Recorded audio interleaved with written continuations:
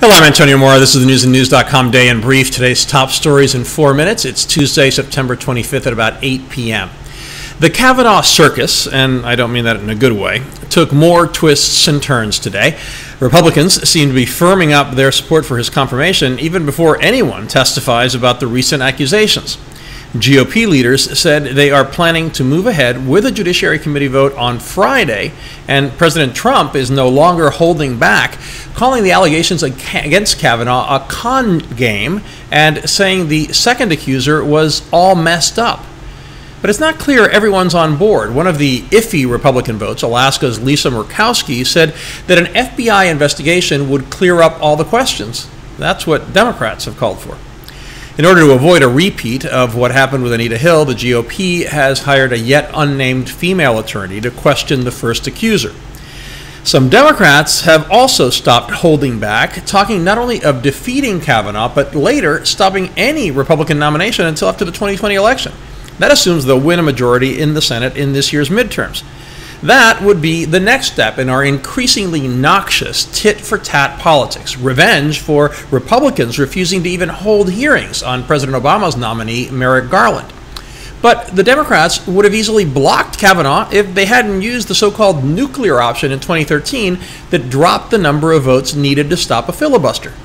Both sides need to be aware that there are serious consequences to the lack of stability in our politics and for the lack of respect they've shown to the traditions of the American system. Talking about tradition, if any of you had any doubt that Trump had broken with establishment Republicans, his speech at the UN General Assembly should have laid those doubts to rest.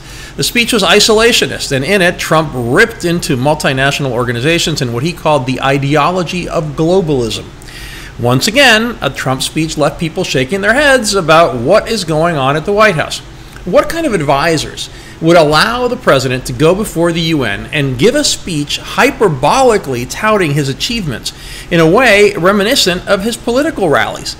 Delegates actually laughed twice and at him, not with him. Francis Emmanuel Macron rebuked Trump's isolationism and nationalism, calling for greater multilateralism, and strongly criticized Trump actions on Iran, climate change, and the Palestinians. So much for the bromance.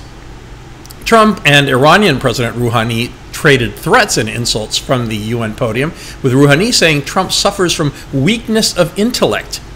Trump's national security advisor, John Bolton, was even tougher on Iran, saying there will be hell to pay if Iran's aggression continues, adding, quote, "We will come after you." Meanwhile, Bill Cosby was sentenced to 3 to 10 years in a state correctional institution for sexual assault. The judge said Cosby fit the definition of a sexually violent predator.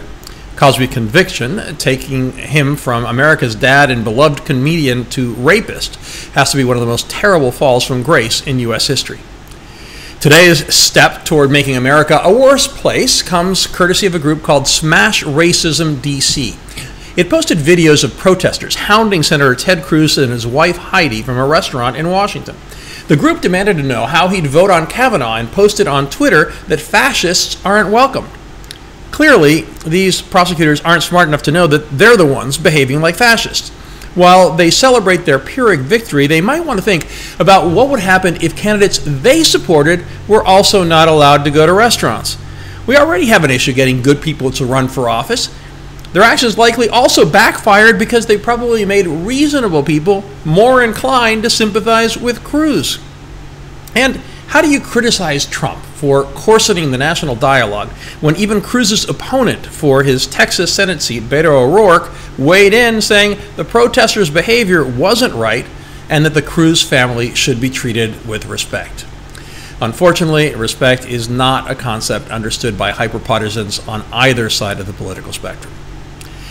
In our daily alternate universes segment, the great divide between liberal and conservative media reflected the great divide between regular conservatives and liberals when it came to how they perceived the Fox News interview of Kavanaugh and his wife. Conservatives are increasingly outraged at what they see as a political hit job on the nominee. Watching the interview, they saw an honest public servant who deserves to be confirmed and who should not have had his name dragged through the mud. Liberals, outraged by what they believe is a rigged process, tended to attack parts of the interview, ridiculing the comments Kavanaugh made about being a virgin. Again, the discourse entered the land of the ridiculous, with some pundits actually defending Bill Clinton, somehow implying that women's accusations against him pre- and post-White House were somehow less significant than those against Kavanaugh. Huh?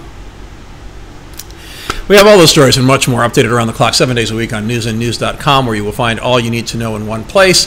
Please subscribe to our YouTube channel by clicking on the right of your screen just below this video. Please follow us on Facebook at Real News and News, and follow me on Twitter at AMoraTV. I'll see you again tomorrow.